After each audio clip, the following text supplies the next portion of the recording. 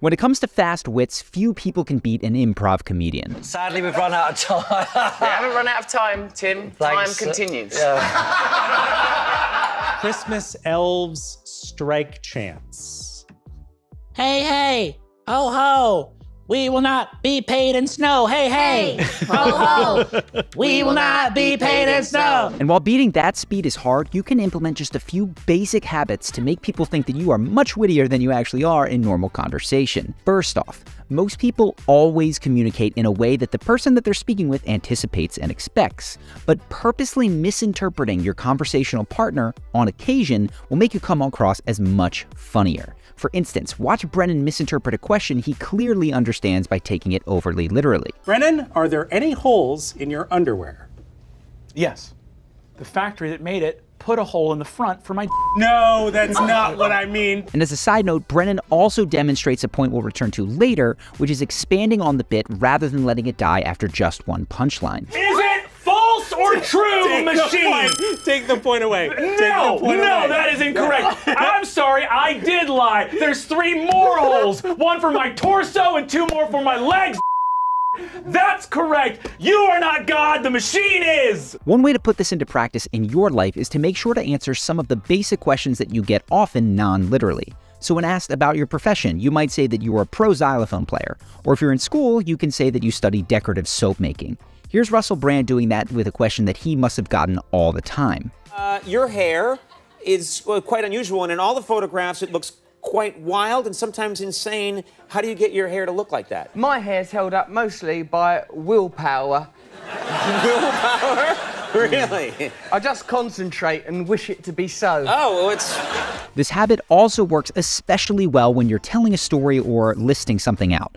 Most of the way through, you can switch from answering sincerely to purposely misinterpreting the question, like Tom Cruise does here when asked about what licenses he has for all the stunts that he does. How many different licenses do you have? I mean, I've airplanes, commercial license, jets, bunch of different airplanes, motorcycles, parachutes, boats.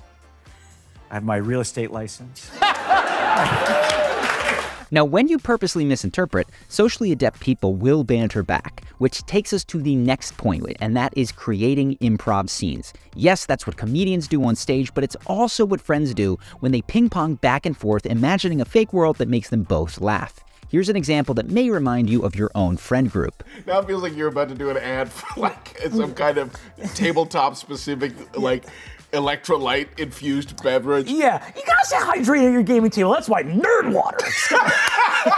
Playing out these scenes is an incredibly fast way to turn an acquaintance into a friend, and the good news is that if they don't come totally natural to you, there are 3 keys that will immediately punch up your wit in these scenarios. First off, when someone cracks a joke, don't just laugh and move on. Expand on it by pretending that the joke premise is real. Watch this interaction between Conan and Russell Brand to see how Russell's expansion on Conan's premise creates a super fun moment of banter. My God, what goes on in your booth? Never mind him. Now.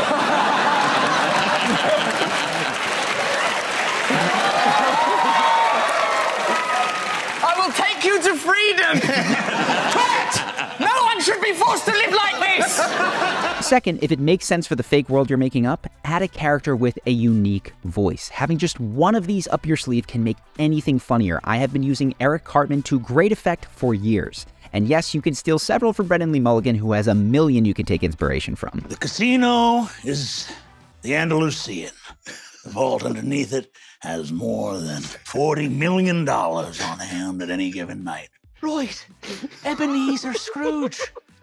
You go your Muhammad on. Ah, you bastard man! An egghead is preparing to break curfew and sneak out of the house to go to a party, and you said that she's not allowed to leave. Third, add specificity. That means that when you wind up bantering back and forth in a scene, use words that are uncommon in normal vocabulary but make sense to that world. I didn't think you were coming in that close. Eventually we would merge. What, you and I? Well, if we just kept moving closer and closer to each other, Andy could hug us into one glorious ectoplasm of man. This is where the biggest laughs often come in. Check out here how Brennan's use of the word hirelings does it. You know, like if you were watching Lord of the Rings and, you know, Samwise is like, I can't carry the ring, Master Frodo, but I can carry you, and like fails his strength check and like can't lift him. Go back to town and get some hirelings and they can carry you up the... hirelings. God damn it. Now, if this feels like a lot to keep track of, don't. Focus just on being playful and non-literal, and then of course adding a character with a voice, and the rest often comes naturally. Here's what this looks like when all three come together effortlessly. Something f***ed up in the fact that all the orcs are Cockney and all the elves are RP?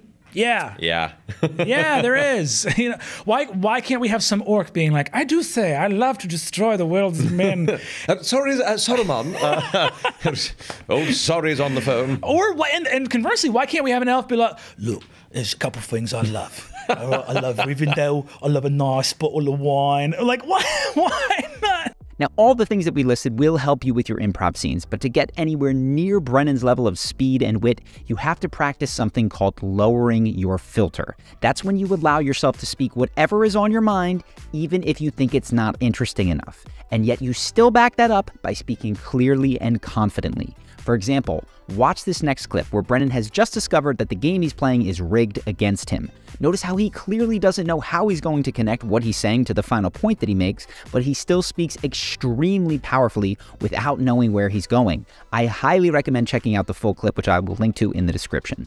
And if we check my point total here, I don't need to walk to the front because I know what it is. It's a big old goose egg, gang. It's a fat 0. Hello, a little late addition to the numerical symbol chart brought to us from our friends in Arabia. A little bit of trivia that I happen to know about the history of numbers. That kind of little tidbit would serve me well in most trivia games, unless it had been rigged from the beginning. And yet, here we are. Introduced at the top of the game as a champion. What do you think that means? Icarus flying too close to the sun. But it seems Daedalus, our little master crafter over here, had some wax wings of his own, didn't he? Wanted to see his sun fall from the sky. Oh, how close to the sun he flew. Well, I'm not having it. I solved your labyrinth, puzzle master. Now, the best way to develop the skill of lowering your filter is by joining an improv comedy class in your area. It will take just a few classes before you are in the top 1% of people comfortable speaking without knowing where you're going. You'll be able to drop your inhibitions in the way that most people require alcohol to do, which makes you appear incredibly socially confident. But for some reason, if you can't join a class, you can get practice today just by setting a specific intention to say one more sentence than you normally would in every social interaction for the rest of today. So that's one more line to the cashier, maybe commenting on the tabloids you see as you check out. And that's one more line to the person in your work elevator bank, maybe noting that you haven't seen them around before. As you build this habit of speaking with a lower filter, you will find that wittier things just pop out without you knowing where they come from, just because you're not self-censoring so ruthlessly. Now, being quick on your feet and playing a character have been of particular interest to me lately because I just created a brand new Dungeons & Dragons show that is premiering on YouTube today. Brennan was actually a huge inspiration for it, hence this video. For those of you who don't know what I mean by Dungeons & Dragons, it's a comedy, improv, and storytelling game, and I think ours came out amazing. It even has a hilarious Trump impersonator in it. You look at what these people are saying, and they're talking about Dumpy, right? They're talking about Dumpy, and you can tell. So, and that's you. That's me, and you're excited about that, which is great. The first episode is up now, and I highly recommend you check it out because it is a ton of fun. And if you think D&D isn't for you, we added lots of artwork and even explainers to make it accessible to people who may never have heard of it before. So click the link here and watch now. Of course, let me know what you think in the comments. Either way, I hope that you enjoyed this video. Thank you to Brennan for the D&D inspiration, and I look forward to seeing you in the next video.